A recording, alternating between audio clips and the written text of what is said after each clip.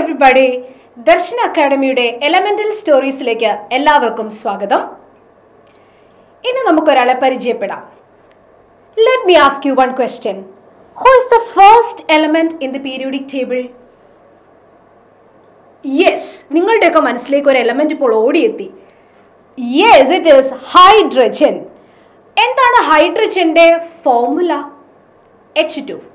Hydrogen engineya nammal represent cheya? Capital H. Hydrogen mass എത്രയാണ് 1.008 atomic mass unit. എന്താണ് electronic configuration? 1s1. Okay, electronic configuration 1s1 ആണ്. അപ്പോൾ എത്ര electrons ഉണ്ട്? ഒരു ഇലക്ട്രോൺ. എത്ര പ്രോട്ടോൺ ഉണ്ട്? ഒരു proton. And there is no neutrons. Neutrons ഇല്ലാത്ത ഏക എലമെന്റ് ഏതാണ്? ഹൈഡ്രജൻ ആണ്. ഇനി ഹൈഡ്രജന്റെ ഓക്സിഡേഷൻ സ്റ്റേറ്റ് യൂഷ്വലി എത്രയാണ്? +1 ആണ് ഓക്സിഡേഷൻ സ്റ്റേറ്റ് അല്ലേ? ഇനി നമുക്ക് നോക്കാം എവിടെയാണ് ഹൈഡ്രജന്റെ പൊസിഷൻ എന്ന് പറയുന്നത്. അപ്പോൾ ഹൈഡ്രജന് ഒരു പ്രോപ്പർ പൊസിഷൻ ഉണ്ടോ പീരിയോഡിക് ടേബിളിൽ? നമുക്കറിയാം ഹൈഡ്രജൻ ഷോസ് സം സിമിലാരിറ്റീസ് വിത്ത് alkali metals as well as halogen family. അതുപോലെ തന്നെ അങ്ങനെ നമ്മൾ പറയുമ്പോൾ അങ്ങനെയെങ്കിൽ സിമിലാരിറ്റീസ് കാണിക്കുമ്പം ആൽക്കലി മെറ്റൽസിൻ്റെ കൂട്ടത്തിൽ നമുക്ക് വെക്കാൻ പറ്റുമോ? ഇല്ല. എന്താ കാരണം? ചില ഡിസിമിലാരിറ്റി ആൽക്കലി മെറ്റൽസുമായിട്ടുണ്ട്. അതുപോലെ തന്നെ ഹാലജൻസുമായിട്ടും റിസംബ്ലൻസ് കാണിക്കുന്നത് കൊണ്ട് നമുക്ക് ഹാലജൻ്റെ ഗണത്തിൽ വെക്കാൻ പറ്റുമോ? ഇല്ല. എന്താ കാര്യം? ഹാലജൻസിലും ചില ഡിസിമിലാരിറ്റീസ് ഉണ്ട്. അതുകൊണ്ട് തന്നെ ഹൈഡ്രജന് ഒരു സെപ്പറേറ്റ് പൊസിഷനാണ് പീരിയോഡിക് ടേബിൾ ലഭിച്ചിരിക്കുന്നത്. And it is placed or it is located at the first position of the periodic table. Hydrogen ഏറ്റവും ടോപ്പ് മോസ്റ്റ് പൊസിഷൻ ആണ് ലഭിച്ചിരിക്കുന്നത്. And it is the lightest element. ഏറ്റവും ലൈറ്റസ്റ്റ് ആയിട്ടുള്ള എലമെന്റ് ആണ് hydrogen എന്ന് പറയുന്നത്. ഇനി നമുക്ക് നോക്കാം എന്തൊക്കെയാണ് ഹൈഡ്രജന്റെ isotopes of hydrogen.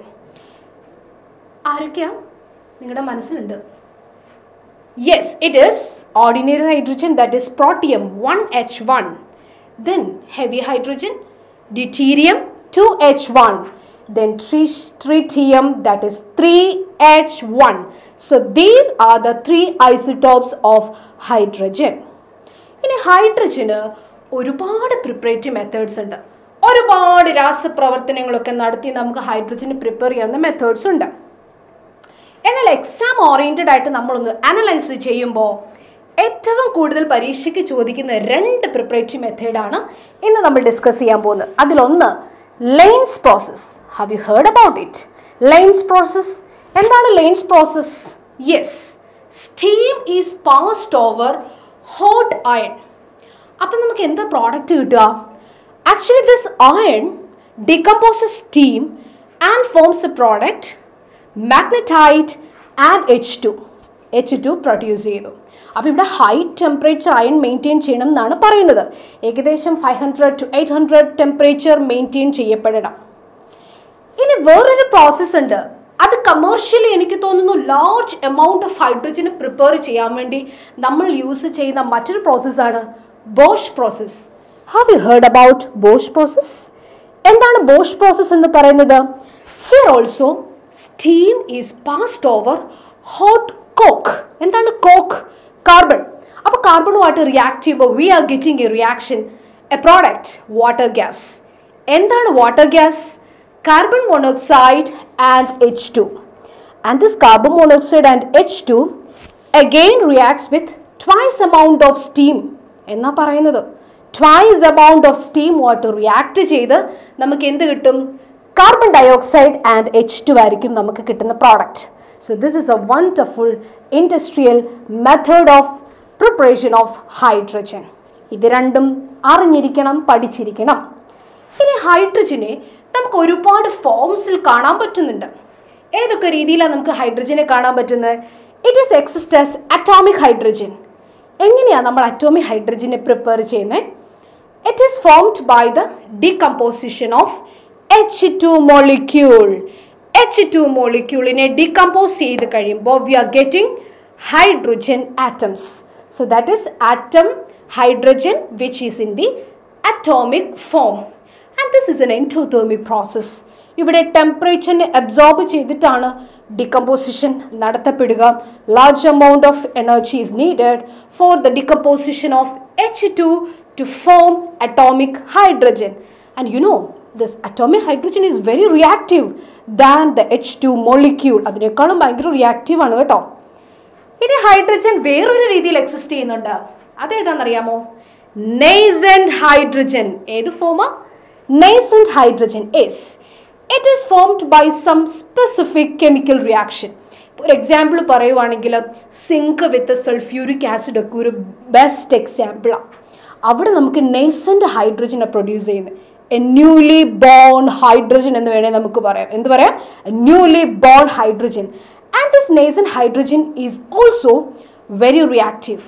And you know, my children, direct at H2 molecule react ചെയ്യുന്നതിനേക്കാൾ കൂടുതൽ highly reactive ആണ് this atomic hydrogen and nascent hydrogen. So they are used as a very good reducing agents. അവർ നല്ല reducing agents ആയിട്ട് act ചെയ്യപ്പെടുന്നു. ഇനി വേറൊരു ഫോമിൽ നമുക്ക് ഹൈഡ്രജനെ കാണാൻ സാധിക്കുന്നു. അതേതാണെന്നറിയാമോ? Any idea? Have you heard about occluded hydrogen? Occlusion എന്ന് പറയുന്ന ഒരു പ്രോസസ് നിങ്ങൾ കേട്ടിട്ടുണ്ടാവും. എന്താണ് occlusion? അത് മെറ്റലിന്റെ ഒരു സ്വഭാവം അല്ലേ? എന്താ മെറ്റലിന്റെ ആ സ്വഭാവം? It will adsorb any gas, adsorb every metal, and some metals it will adsorb gases on its surface. അപ്പോൾ ഹൈഡ്രജനെ സ്റ്റോർ ചെയ്യാനുള്ള ഒരു നല്ല മെത്തേഡും കൂടി ആയത് കേട്ടോ. occluded hydrogen. Metals like palladium, platinum, nickel ഇവരൊക്കെ എന്ത് ചെയ്യും? ഹൈഡ്രജനെ അവിടെ സർഫേസിൽ അഡ്സോർബ് ചെയ്ത് നിർത്തും. So that is called occluded hydrogen എന്നാണ് അറിയപ്പെടുന്നത്. ക്ലിയർ? ഇനി മോളിക്കുലാർ ഹൈഡ്രജൻ. എന്താ ഈ molecular hydrogen? That is our H2. ഈ H2 ഫോമിനകത്ത് നമുക്ക് രണ്ട് തരത്തിലുള്ള ഐസോമറുകളെ കാണാം. ഏതൊക്കെ ഐസോമറുകളാണ്? Do you know that? Comment ചെയ്യാമോ ഏതൊക്കെ ഹൈഡ്രജനെ നമുക്ക് കാണാൻ പറ്റുന്നതെന്ന്? Yes, ortho hydrogen and para hydrogen. എന്താ ഓർത്തോ ഹൈഡ്രജൻ എന്ന് പറഞ്ഞാൽ? What is ortho hydrogen? Molecular hydrogen having the same spin of proton, അതാണ് ഓർത്തോ ഹൈഡ്രജൻ. അപ്പോൾ പ്ലസ് ഹാഫ് ആഡ് ചെയ്യുമ്പോൾ that will be equal to +1. Another value also, -half plus -half, that will be equal to -1. Okay, +1 ആകാം -1 ആകാം total spin of the proton. അതാണ് ortho hydrogen. ഇനി എന്താ പാരാഹൈഡ്രജൻ? പാരാഹൈഡ്രജൻ എന്ന് പറഞ്ഞാൽ molecular hydrogen having opposite spin of proton. Opposite spin of proton. So the total spin of the proton will be 0. So these are the different forms of hydrogen. ഇനി ഒരു കാര്യം കൂടെ ഹൈഡ്രജനെ സംബന്ധിച്ച് നമ്മൾ മനസ്സിലാക്കേണ്ടതായിട്ടുണ്ട്. നമുക്കറിയാം ഹൈഡ്രജൻ എന്ന് പറയുന്ന എലമെന്റിന്റെ കോമൺ ഓക്സിഡേഷൻ സ്റ്റേറ്റ് എത്രയാണ്? +1 ആണല്ലേ. എന്നാൽ ഒരു സിറ്റുവേഷനിൽ ഹൈഡ്രജൻ -1 ഓക്സിഡേഷൻ സ്റ്റേറ്റ് തരും. അത് എവിടെയാണെന്ന് പറയാമോ? Can you guess? Yes, it is the formation of hydrides. ഹൈഡ്രൈഡ്സിന്റെ കേസിലാണ് -1 ഓക്സിഡേഷൻ സ്റ്റേറ്റ് കാണിക്കുന്നത് അല്ലേ. അപ്പോൾ ഹൈഡ്രജന് അത്തരത്തിലുള്ളൊരു കഴിവുണ്ട് ഹൈഡ്രൈഡുകളെ ഫോം ചെയ്യാം. മെയിനായിട്ടും 3 ഹൈഡ്രൈഡ്സ് ആണ് നമുക്ക് പഠിക്കാനുള്ളത്. ഏതൊക്കെയാണ്?